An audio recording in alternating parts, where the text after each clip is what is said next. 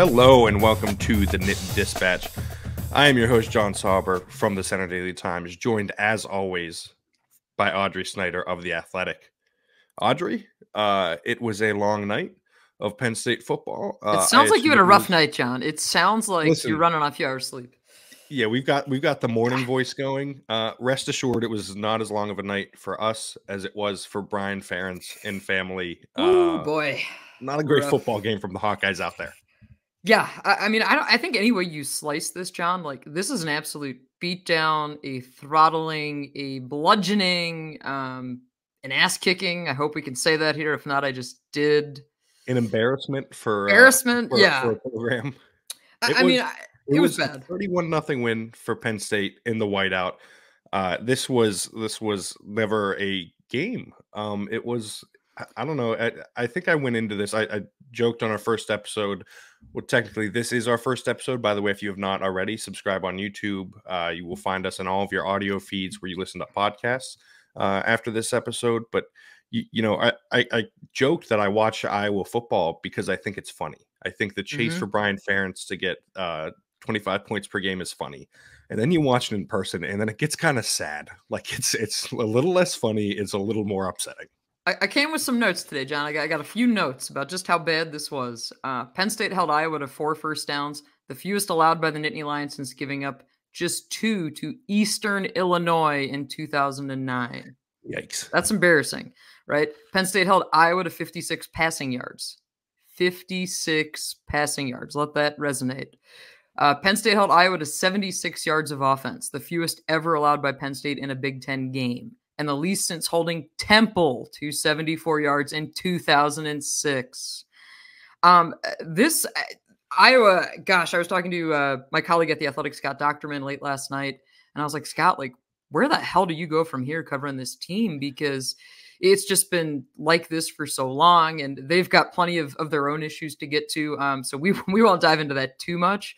But one thing I do want to hit on, John, before we really get wrapping and rolling here is the fact that all week, right, for Penn State, it was, hey, this is another game. This is trying to go 1-0 each week, the cliches, the mantra. By about 11:30 last night, the cat was let out of the bag. I was talking to Dennis Sutton, and I said something about, like, what do you feel like the ceiling is for this defense this year? Because they have been remarkable. We saw it again last night. And he said, yeah, this was personal. This was a game that he said James Franklin hammered home all week what had happened in 2021 at Kinnick Stadium. Of course, the injury fiasco, that players were made aware of it, that they saw clips of what happened in 2021 because Dennis Sutton was a high schooler at this point. Right.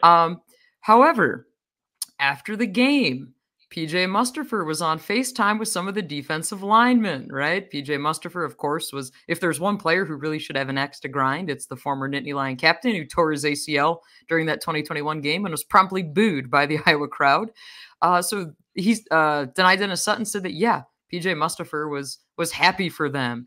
Talking to Chop Robinson, if you notice, after Chop Robinson's strip sack of Cade McNamara in the third quarter, which effectively ended the game. I mean, at that point, honestly, when the opening kick may have ended the game. Yeah, when Iowa goes down 10-0, you're like, do they have a shot? But the strip sack, after Chop Robinson does that, he flops on the ground twice. And I asked him afterward, I said, what was that? Because I knew what it was, because Dennis Sutton told me what it was. That was an ode to LeVar Woods, Iowa's special teams coordinator, who, of course, flopped on the sideline in 2021 about the fake injuries. So Chop Robinson said, yeah, like, we don't take that disrespect lightly. So I thought that was a great glimpse inside of what this week was actually like for Penn State, because so often we kind of get the cliche robotic answers, and this is everywhere in college football, right? This is everywhere in sports. Oh, it's just we're playing against whoever's lining up against us. But yeah, this was absolutely personal. And so I think as the game wore on, Penn State did not let that fact subside. Yeah, no. And it's funny. We saw the ending of the West Virginia game where they threw the ball because there was zero coverage out there. We didn't see them really gunning it, but you did see a couple pass attempts on a drive by Bo Perbula, a few pass attempts, I should say. They wanted nothing to do with leaving Iowa in this game. right? Like they had no interest in allowing this to even look close at the end. It seemed like they wanted the embarrassment factor, and they got it. The You know, Iowa offense you, completely inept the entire game. And you mentioned those defensive ends. mhm. Chop specifically was just a game wrecker throughout. Like he was an absolute nightmare for their poor offensive Yes. lineman who I kept just feeling bad for throughout the game. But you're right, this was different. It was not just a 1-0 mentality this week. At least it didn't seem like it based on what they said. Yeah, by 11:30 last night, the cat was out of the bag, which I just found extremely amusing. Got a whole story up on The Athletic about that. But John, I think that's a good starting point for us with this defense because, my God, they're really good. We've Yes. known this the last few weeks, but you keep stacking dominant showings, right? We knew all offseason that these defensive ends were a strength. James Franklin said it. They had 3 guys who they thought were co-starters. What I really liked what they did last night, this was a new wrinkle they put in. We saw all 3 defensive ends on the field at the same time on a few third downs. Let Chop Robinson rush from up the middle. And my gosh, he was a menace. He absolutely bull rushed the interior of this Iowa offensive line. And this is a package because I asked James Franklin about it afterward. They want to keep building off of this. This is now going to give teams something else to prepare for. And just overall, John, what has stood out to you about this defense? Because there's a lot to like. Yeah, I think the question that people would have had coming in was the run defense, right? Like Hmm. it's the point of contention because of the Michigan game last year. I think some people would have seen the start of the Illinois game, and maybe they would have been concerned that there was about to be the same thing again. I know Iowa was without their top 1, maybe 2 running backs, depending Hmm. on how you stack up their second and third guys.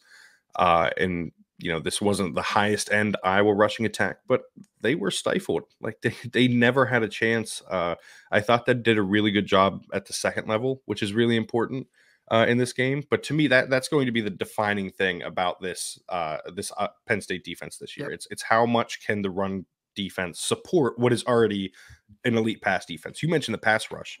The secondary, like those guys are stuck to wide receivers like glue. Like Kalen King was Hmm. all over his guys all night long. Johnny Dixon was all over his guys. Taquan Hardy, especially against Illinois, and again last night when he played, like he was not relenting in the slot. Uh, that is not going to be an issue. Like I don't think anything in the secondary is going to be an issue. Now it's just a matter of making sure that the front 7 doesn't allow runs to get to the third level. It doesn't allow 7-8 yard chunk rushes. And I thought last night was a really good example of what it needs to look like for Penn State. The front 4, we talked about it, probably for the last 12 months now. Manny Diaz mentioned it at the Rose Bowl with the communication being the issue, which is really Yep. just like our guys filling their gap responsibility. Are the linebackers then able to make plays on the ball because they're not like there's not a guard flying downhill at them? And last night was a really good example of that being the case. They took care of their responsibilities. They played within themselves. I thought this was the best game for the linebackers all year. I had concerns about them. I know Abdul Carter is a great player, but he had not been at the highest level going Hmm. into last night. I thought last night he was really really good. There was even a screen that I thought he was about to intercept. Yeah. One of many because Yeah. Iowa kept throwing them and they were not there. But the one in particular that was thrown in his vicinity, and it looked like he was trying to find the running back or the tight end that was getting the screen. They just weren't there, and the ball kind of got on him quick, and he didn't make the interception. He tried to make a diving play on it, but I thought the second level of the defense played its best game of the year, and I think that's going to be so crucial for them when they take on Michigan, when they take on an Ohio State team that maybe doesn't have the high-powered Yeah. offense that people thought Hmm. they did. I think that could be the telltale sign for a team that has playoff aspirations this year. John, you just said all of that, and you didn't mention someone else who had a big game last night. Linebacker Curtis Jacobs, right? And Yes. I think that what we're saying right here, that speaks to how complete this defense is, how deep it is. The fact that Penn State is now a whopping plus 11 in the turnover margin. Penn State has not turned the ball over this year. We've continued to see the takeaways, but Curtis Jacobs has that fumble recovery forced by Jalen Reed, if I'm recalling correctly, early Well, on. I'm curious about what you saw in this because Mm-hmm. I believe it was officially scored to Jalen Reed. It looked like Deni Dennis Sutton's knee may have hit the ball first and started to dislodge this. So I think it's officially gone down to Reed, but I think it might have actually been Dennis Sutton who forced that first fumble. So you're telling me you want to take this up with the stat crew? Is that what this is? Because I Yes, will be that's firing exactly up the what this is. rewatch later today, so I will be keeping an eye out for that, John. We'll see if there's There a were correction issued. I rest assured there were about 4.5 million replays. None of them were great. And I was, at least from the seat that I had in the press box, I kept watching it and I was like squinting and staring at it. Oh yeah, I cannot see And at that distance. Yeah, at yeah, all, even it with was not ideal. binoculars. Yeah, I mean, I think you also look at Curtis Jacobs on special teams, right? Like to me, those were the two momentum shifting plays early in the game. Um, the guys making plays, and those were the first two Kerncraft 400 moments of the game, right? Uh, this crowd was amped up. We knew they would be. Whiteouts are Yeah, special. the shaking press box, it's just never going to be fun for me. It never will You know be. what, And John? I think when it you just first have started, to I hated it. you have to think that like, oh, nothing can go wrong. Like the press box isn't going to crumble, right? That's kind of where I've come to with it because it's an uneasy feeling because this thing Yes. starts shifting and swaying. Um, Tip of the cap to this crowd. This was an insanely good crowd, second largest crowd in Beaver Stadium history. And doing this in less than ideal conditions is notable, right? That's what makes this place special. This fan base knows it. They embrace it. They lean into it. You know, I felt like leading up to the week, John, there was a little bit of concern that perhaps the whiteout, the optics of it wouldn't look that way. Penn State, of course, sends out that tweet on, I believe it was Friday, in which the coaching staff is wearing white ponchos. It was clear to me by the time the team arrived that seeing like splotches of different colors of blue and yellow, different ponchos, would not be an issue, and it wasn't. You saw the way this crowd came for the team arrival. They're all standing up there, nothing but white. So again, they understood the assignment. I watched people in front of the press box take their camouflage hunting gear, put a poncho on that was white, right? Like everybody understood what they were there to do. And the crowd was loud, and we saw it bother Iowa right off the bat. That is your home field advantage. That is something to keep in mind moving forward, John, not just this year, but next year when Penn State will have the opportunity, like everyone else, to host a college football playoff game on campus. You have this atmosphere, you have this home field advantage. Continue to lean into it because it rattled an already terrible Iowa offense. Yeah, and it's funny you say that. It 100% had an impact, and yet on some level, it almost felt like it had the least that I've seen in a while, just because this Mm-hmm. Iowa offense was never going anywhere. Whew. It was listen, I don't cover Iowa. I'm not around the program on a daily basis. I Mhm. don't see things behind the scenes, but like I said, I watch them a lot on Saturdays. And I don't know if I've seen a case of nepotism this clear in a long time. Like it's just like, Well, it, I- well, and I'm sure Penn State fans may be familiar with the yeah. term and what it looks like. But like this was an offense that wanted nothing to do with the Penn State defense, and you could tell. And guys mentioned this after the game. You know, I was asking a bunch of players like, when did they take control, right? And Mhm. offensive players, and you can find a story about this at centerdaily.com that I wrote last night. But a lot of offensive guys said, well, it was the second half when there were adjustments made in the running game to help them control the ball a little bit more, to help them control possession, to help them dominate in the trenches. Guys on defense were kind of like when the game started or on the first drive, like you could see it like, oh, this is our game. That's what tonight Dennis Sutton said, right? Like he said that they felt like they were in control in the first half or in the first on the first drive, and then they realized, oh, the shutout's gonna happen or probably gonna happen in the second half, like not in the third quarter, like late in the third quarter, not early in the fourth quarter. At the start of the second half, at halftime, they realized that they could get the shutout because they were dominating that much. And listen, all the credit in the world to Penn State's defense, because at the end of the day, like Iowa does score points, not a lot, Mhm. but they score points. This is the They best team in the Big Ten West, right? Which Yeah, is right. like Oh boy. it's quite a compliment, kind of, maybe, Yeah. sort of. But again, like this is what we're measuring it up against, right? This was a test. This Iowa secondary against Drew Allar. What were they going to do? And again, like this was like they were so ineffective that Penn State just played that game of complimentary football. And I want to go back to what you said about when Penn State felt that they owned the game, that they were taking over. Because for me, the only moments that kind of gave me pause came early on. The Cade McNamara, the 18-yard run. Yeah, the I mean, scramble where yeah, Curtis whole Jacobs side of lost the field contain on that. Yep. whole side of the field is open, and that to me was the one moment I was like, oh, maybe Iowa does something. But turns out, end of the night, that was Iowa's longest rush. McNamara, God, this stat line is absolutely awful. He It's tough to completed look at. 5 of 14 passes for 42 yards with a long of 20. And was sacked twice. He did have 4 carries, 18 yards. Again, this is Well, and just you a mentioned the mess. long of 20, by the way. It was that 20-yard pass was to Eric All. He Mhm. had a 12-yard pass that was a fumble by Eric All.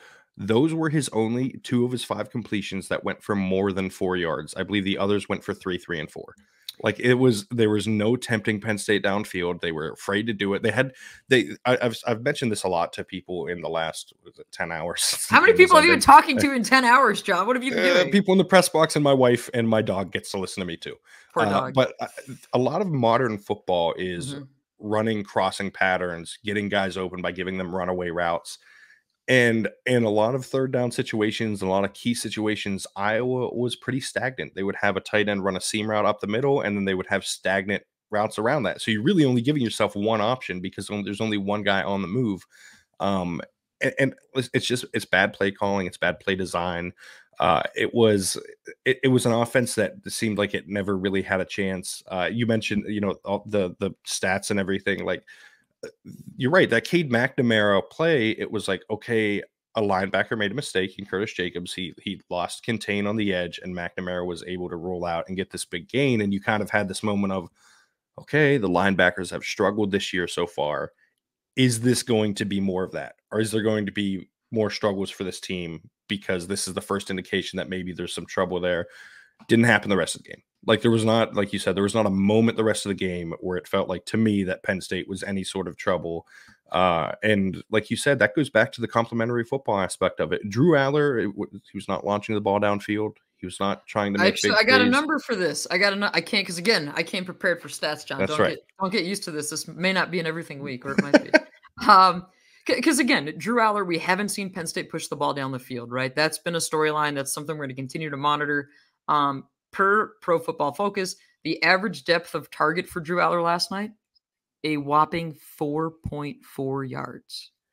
Low. That Low. that is, and usually, and frankly, like, it's not even just low. It's like you look at that and say, he didn't play well, is your first reaction, right?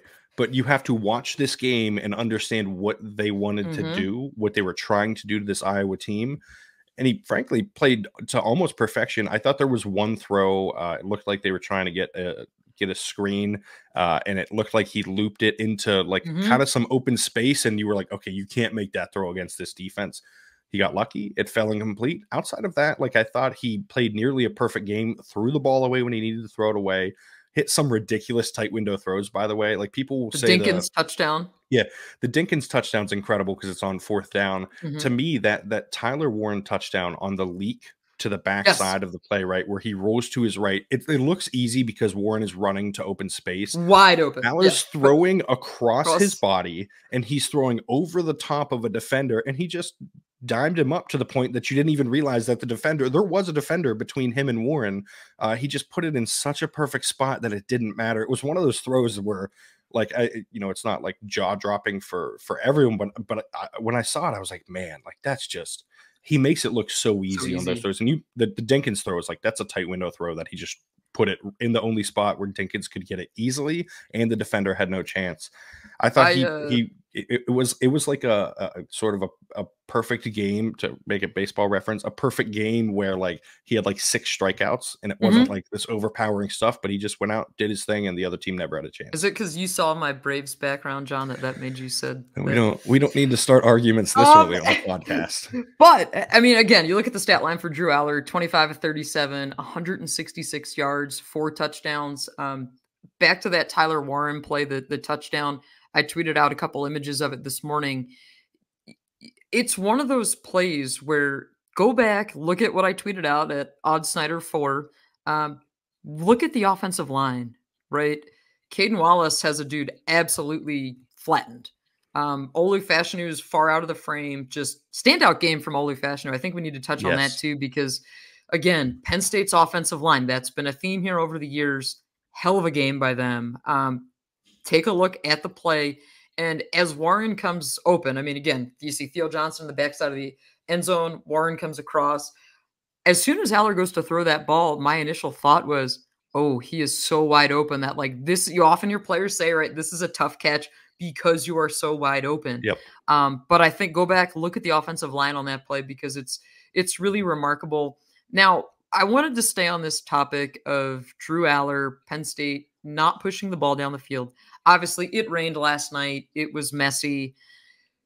Does that concern you at all, John, that we haven't seen them push it down the field? Because to me, it's not a worry right now because James Franklin talked about it last night. He said Mike Yurcich was patient, right? Drew Allar was patient. They kept going back to what was working. And to me, that's a really good sign because, again, we talked a lot already about Allar and his calming presence. We hit on this last week. I'm sure we're going to continue hitting on it because it is just something that's so apparent. But at some point, they're going to have to start testing people down the field. I don't think there's any concern about it, at least not in my vantage point, because I think Drew Allar's arm is spectacular. He's gifted. The offensive line has shown so far that I think they're going to give him those time for those deep shots. But that's just not what they've been asked to do. Does that worry you at all so far? No, largely because I think, and I wrote about this in my Good Bad Ugly column this morning. I think part of that is I will want you to take those shots. They are begging you to give their corners, their safeties, an opportunity to go win at the catch point, to go win the ball when it's in the air. And Penn State's wide receivers are good and have been really good, I think, this year. Last night was really, maybe not clinical, but a really good blocking display by those guys, right? Like they were competitive in that aspect, which really matters against a physical, tough, swarming Iowa defense. But I think those guys are maybe not overmatched, but Iowa's secondary is at very least on their level. And if you stack guys up across the board, Cooper Jean is probably the most talented player among Penn State's receivers and Iowa's secondary. And you don't want to give him the chance to make a play. You want to take him out of the game. And the best way to do that is don't test him downfield. Do everything underneath there. And James mentioned this in the post-game press conference. They play soft coverage. They're going to play back. They're going to take away everything deep, and they're going to swarm to the ball. They're going to make plays on the ball, whether it's on the ground or in the air. They're going to run to the ball as soon as it's in the spot where they can go get it. And so you don't give them a chance to get it when it's in the air, and you take away the risk, right? You're mitigating risk essentially. Now they're going to have to take shots deep. Like you're not going to beat Ohio State. You're not going to beat Michigan if you can't create explosive plays. They just didn't have to do it last night, and I think that's for good reason. I think that's smart game planning. And you mentioned, what James said about like the patience, play calling, everything, and the patience. He mentioned too that he did not want Mike Yurcich to get bored with what's successful. Yes, right? I found that. Yeah, that was He interesting. wanted him to keep going back to the well, essentially. Like if something was working, and they kept running that little tight end leak route where they would have two receivers, essentially a swing pass, like they would run to a running back, but they'd do it with a tight end from the line of scrimmage, where they'd have the receivers blocking. Theo Johnson would catch the ball in the flat and get 6 yards. Like that's a super efficient play. And because Iowa was playing so far back, and because Theo Johnson is enormous and difficult to tackle and can fall forward for an extra 2 yards, it works. And I think that that not getting bored with success is so crucial for this offense. And last night was a really good display by Yurcich, by Allar, by everyone involved with making that work and getting a team a dominant offensive win. I think too, one of the things I was already looking at this morning, the breakdown of the snap count in that receiving core. It's really interesting. We saw Dante Cephas get his first Penn State start last night.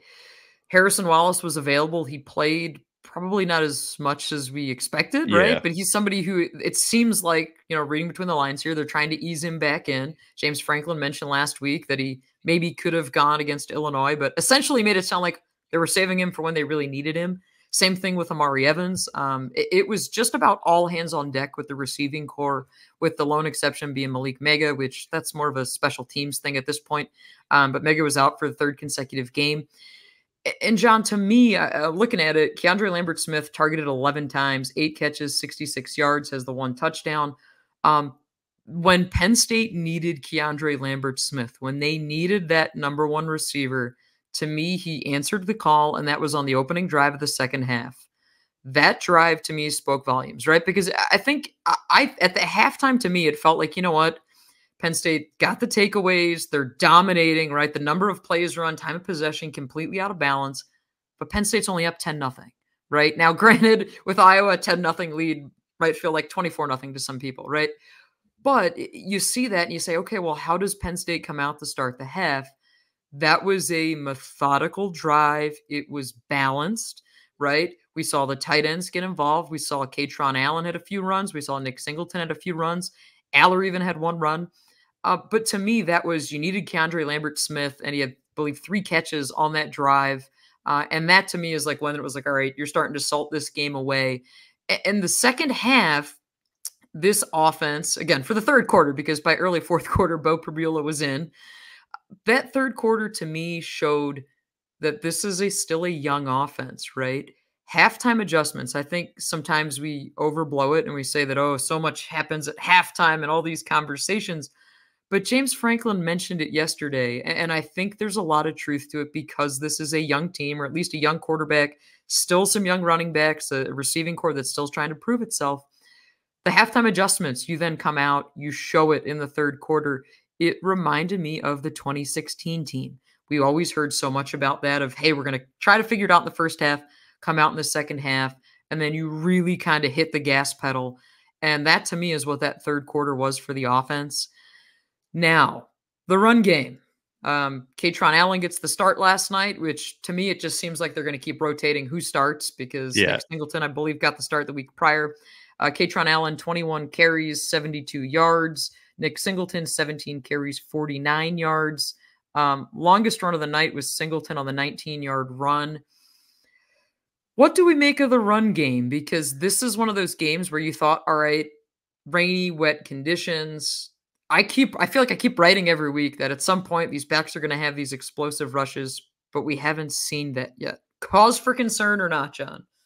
Yeah, I think I am more concerned about this than anything else within this offense, but at the same time, I am not overly concerned.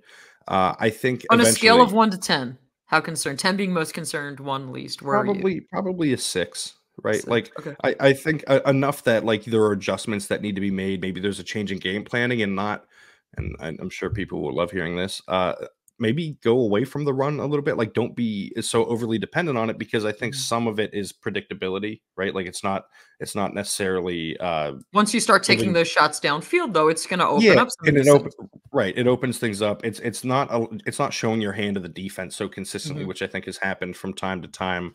But yeah, I think the blocking has been good. I think Nick Singleton is not having the year that maybe we had anticipated. Yeah. Not to say he's been bad, but there's just been more hesitation from him. I actually think Katron Allen the last couple games has been pretty good, especially last night. The yards per carry won't tell the tale of this game. I think a lot of it, you'd have to look at the success rate. Essentially, are these guys getting enough yards to make it to create a first down, right, in 3 downs? And I think a lot of times Katron was getting 3, 3, 4, and then or like 2 yards, 4 yards, and then on that 3rd and 4, he was getting 6, 7 yards, right? Like when it mattered most, he was getting those yards. He was creating a first down on 3rd downs. He falls forward because he is a hard runner that I would not want to try to tackle. Devon Elise, as you mentioned, has compared it to getting hit by a car, which I hope to never experience what it's like Hope to get hit none by of you Katron listening Allen. have ever Yes. can compare that. Cannot speak to that experience. But it can't be fun for defenders. In Iowa, you could tell they really by the second half they were just leaning on that defensive line. Like they just it seemed like they took their will to compete because Allen just kept going at those guys over and over and over again. And eventually, like these guys are human, right? Like they just don't want to deal with it anymore. They don't want to get hit by him He over and over wears you again. down, and They that don't to want to feel me, that impact. that is what's so unique and so special for Penn State about this backfield because you have the 2 different running styles. I'm with you. It's I won't say alarming, but to me, it's really interesting or curious at this point that we haven't seen the run game hit that level that I think we all expected, right? Because I believe Nick Singleton's one of the best running backs in college football, right? That's Yes. not a scorching hot take. That's the reality, right? We all saw that last year. It just hasn't clicked all the way yet. Now, we're only 4 games into this thing. It's a long season. Um, I'm with you. It's about a 6 scale, right? A 6, maybe a 7, depending how hard of a grader I'm feeling that day. But I think they get it together because, again, the blocking has been there. The other thing, Penn State last night, 4 for 4 on fourth downs. You're a Jalen Hurts guy, John Sauber. So this is why I'm mentioning it. We Unabashed at saw that. the fourth downs rather, 4th and 1. Drew Allar, he's what, 6'4", 6'5", 260, I want to say. Giant. The tush push, right? The famous, Yes. let's just fall forward. You put Tyler Warren behind him. Worked perfectly, right? These are the things you can do with this massive quarterback. But again, to me, that's another sign of confidence. It's a sign of, you know what? Well, 4th there's no down, we more feel sign of good. confidence than doing it Mhm. on 2nd down from like Yeah. 6 yards out. Yep. Like listen, I know some people have been critical of Mike Yosich for this. I loved it. I absolutely love it because there are times where, again, big Eagles fan, not shy about it, where I'm like, listen, it may be 2nd and 4. If you do it twice, you're gonna score. Like, Yeah. Mike Yurcich said, you know what? Let's try it. And it didn't work as efficiently as they would have hoped. I think they only got a yard off it. But that kind of confidence in play calling, that kind of confidence in Allar and your offensive line, I think speaks volumes. And the thing too, because that made me, what you just said made me think of this. One of the things that we've heard from both sides of the ball is that it is fun to play here, right? And like Yes. you can say, oh yeah, sure, you should be having fun. It's football, whatever. We saw that with Manny Diaz and this new look package with the 3 defensive ends. We're seeing it with all the wrinkles, right? All the tight ends that they got involved. Khalil Dinkins, right? That's the catch of his career, the touchdown, right? Like that is a massive moment in this game. Also for him as a player, for him and his development. We saw the receiving core that they continue to cycle through. Again, so much talent on this roster. They're getting guys involved. The highest snap count played per True Media, because I looked this up this morning, 83 snaps. And that was several of the offensive linemen, Olu Fashanu, Drew Allar. But then you start to look as it trickles down. And late in the game, Javen Williams gets in 14 snaps. Anthony Donka gets in 14 snaps. So again, these freshman offensive linemen, 2 guys that you probably redshirt, they now played in their 2nd game. But again, to me, it's like it's been interesting in that this game coming into this year, I would not have thought this. I don't know if you would have, probably not, because you're relatively sane. I don't think we would have seen the backups on the field for most of the 4th quarter, right? I would not have projected that. Yeah, especially like in a situation where you're dealing with a very physical Iowa Mhm. defensive line, where you're dealing with a unit that is not getting pushed around by anybody. Like there are other strong offensive units that this Iowa team will face, and I don't think they're going to do to them what this Penn State offensive line did to them last night. Real quick, I want to go back. You mentioned the Dinkins touchdown, and I don't think people are giving enough credit to what Yurcich is doing Mhm. with the play design, not just the play calling. I believe they came out and it looked like it was going to be another tush push because 3 of the 4 4th downs were converted on those sneaks. The Yeah. 4th one was the touchdown to Dinkins.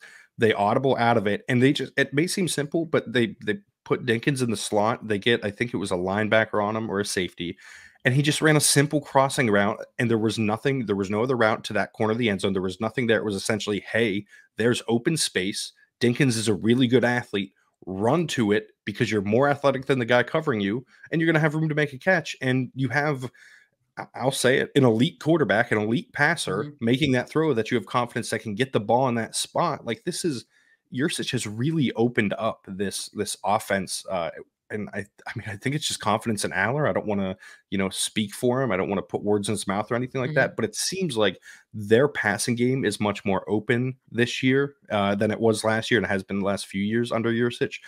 Part of it, you mentioned the offensive line. Part of it is that, but I think part of it's confidence in Aller. And the other thing you mentioned, the backups getting in, those guys now have confidence, right? Because they're getting those extra reps. And so much of football, and I know I used to not be a believer in this, but so much of football at the college level is just belief, right? The faith Mhm. that you're doing something right, the confidence that The you're Ted doing. Lassoism, Yeah, John? right, right. I hate to go all Ted Lasso on everybody, but the Oh. confidence that you can do it really matters in those one-on-one situations, because if you don't have confidence, like you're just never going to succeed in those I'm gonna get situations. you a believe sign, John. We're gonna make that your background. Listen, Get you I a love nice. Ted Lasso. I will not Same. take shame in any of that. Yeah. I mean, but no, you're right, because it's buy-in, right? At the college Yes, level, especially, right? You're because they're kids, right? This 18 to is not 22. that's This the is motivation. As James Franklin has said how many times, 18 to 22-year-old males, the most unpredictable group of people on the planet. And that's where you have to have that locker room dynamic, right? That's why I thought it was so interesting that they went the bulletin board material route this week, because Yes. that is not, what we've come to see from James Franklin. But this was a different circumstance. Now, you can't go to that narrative every week, nor will you need to, right? But this was a special circumstance. This mattered a lot to James Franklin, to these coaches. And so you push those buttons, right? That's part of what being a head coach is knowing how to motivate your team, when to do it, when to push and kind of pull back. And in that regard, I think they really, you start to see, right, these dynamics at play. To me, this is a fun group. It's also a confident group. It's also an insanely talented and gifted group. And I think there's a special recipe brewing here, John. It's early. Bigger tests are still to come, of course, with Ohio State and Michigan. But every week they keep answering the bell, right? Every week, Drew Allar has been playing turnover-free football. Complementary football travels. A suffocating defense travels. A quarterback who's not going to force throws and throw the ball away, that travels. Like, to me, you just see it week in and week out, and you have to be excited about what this young group is putting together. Anything else, John, on the offense that kept you up last night? Anything? Well, what kept me up last night was the game existing in the first place. Mm-hmm. But I think that to continue with Aller, like it's that he's not afraid of the moment, right? Like Yeah. he's not, at no point do you feel like he's losing himself within a moment, and that's so crucial for quarterback play.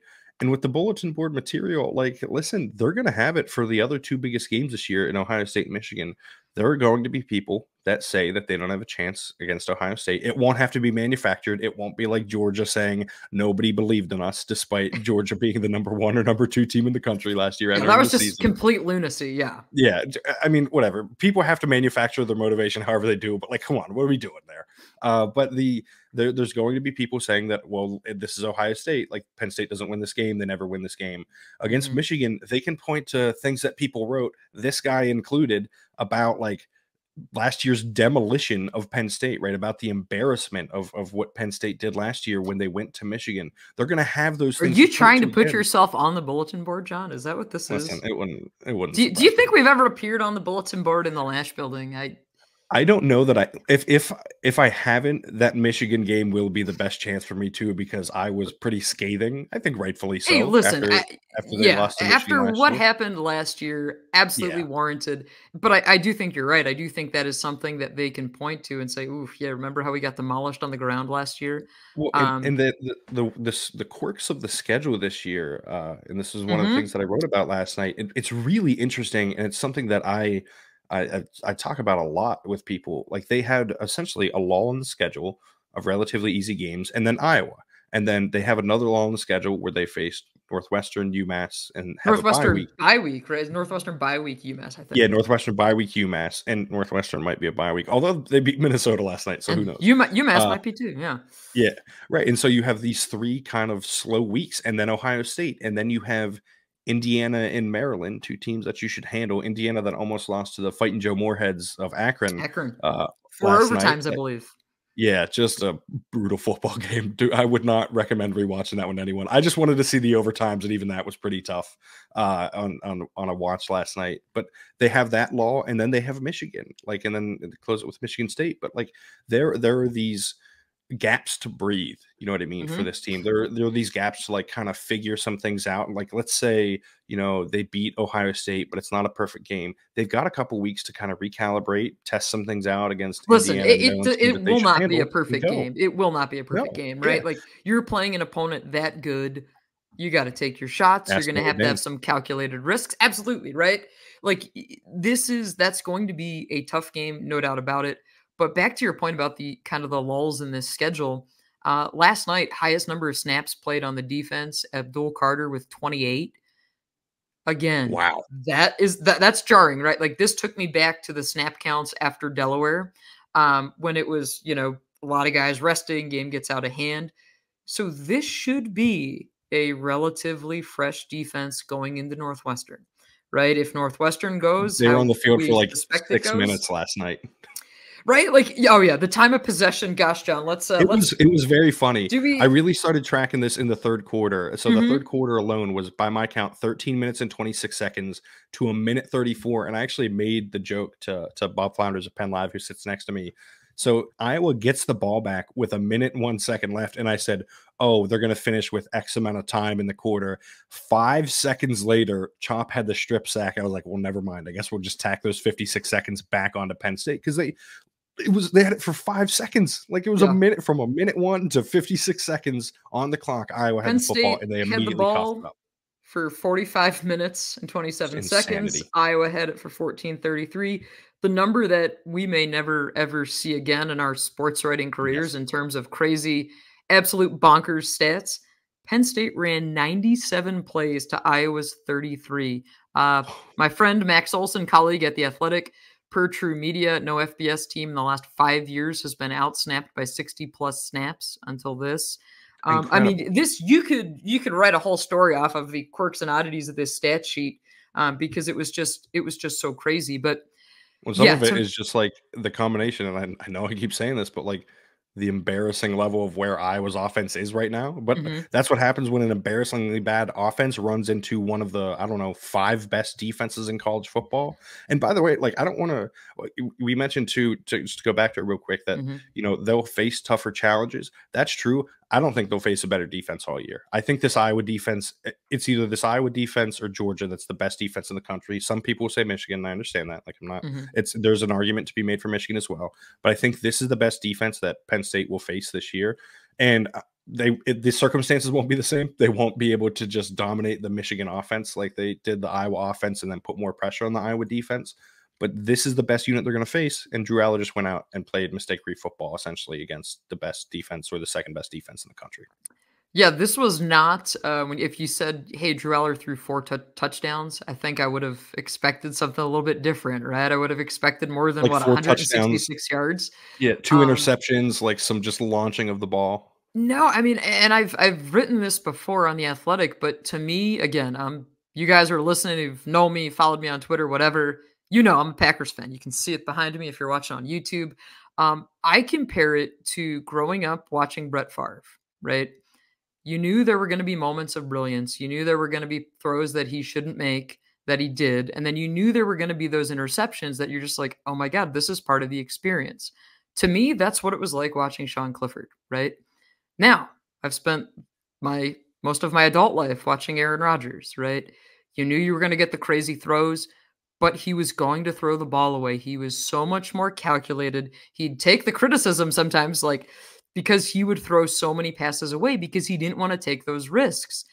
To me, that's like what we're watching here. Like, in my head, that's how I can compartmentalize this. It's like you go from the, hey, there's going to be brilliance, but you're going to have the turnovers that come with this quarterback because that was just part of the Clifford experience, to, hey, this guy looks in control. He looks confident. He looks poised.